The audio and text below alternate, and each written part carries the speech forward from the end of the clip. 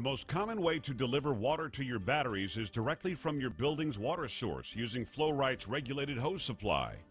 There are 4 steps to watering your batteries. Step 1. Connect your regulated hose supply to a dedicated water spigot.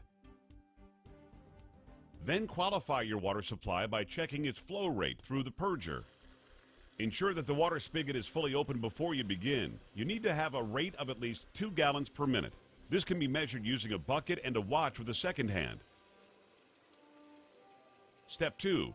Remove the dust cover from the system's supply line and connect the male coupler on the battery side to the female coupler at the end of the water supply. Water will immediately begin to flow into your batteries. Watch the flow indicator carefully. As the cells fill and the valves shut off, the balls will begin to spin slower until they come to a stop. This indicates that all valves have shut off and filling is complete.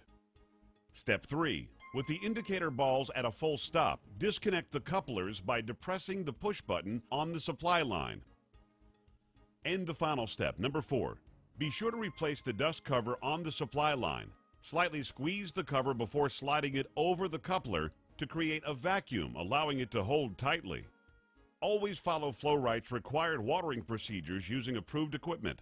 It's best to always water a battery that is warm from a fresh full charge. Watering intervals are dependent on local climate, charging methods, application, and age of the batteries. For heavy use applications, Flow-rite recommends watering a maximum of once per week, and for light use applications, every other week.